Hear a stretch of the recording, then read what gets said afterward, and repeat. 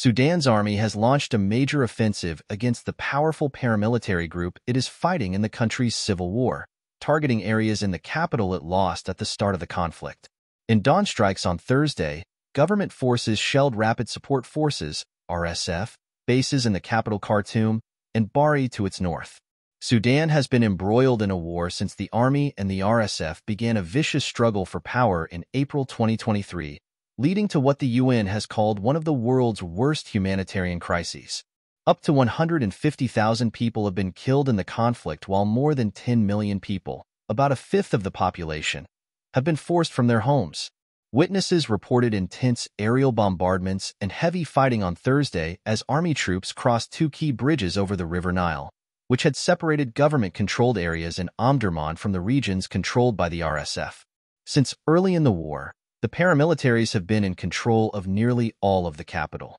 Thursday's advances appear to be the government's first significant push in months to regain some territory. The offensive comes just before Army Chief General Abdel Fattah al-Burhan is set to address the UN General Assembly in New York later on Thursday. The UN has called for immediate action to protect civilians and end the fighting. Much of the worst and most intense fighting has taken place in heavily populated regions. Both sides have accused each other of indiscriminately bombing civilian areas.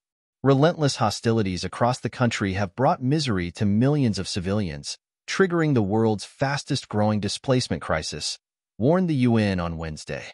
It noted that half of the 10 million people who had fled their homes were children, while at least 2 million have sought protection in neighboring countries. It also called Sudan the world's largest hunger crisis. There are fears of widespread famine as people have not been able to grow any crops. There have also been warnings of a possible genocide against non-Arabs in the western region of Darfur. A cholera epidemic is also raging throughout the country.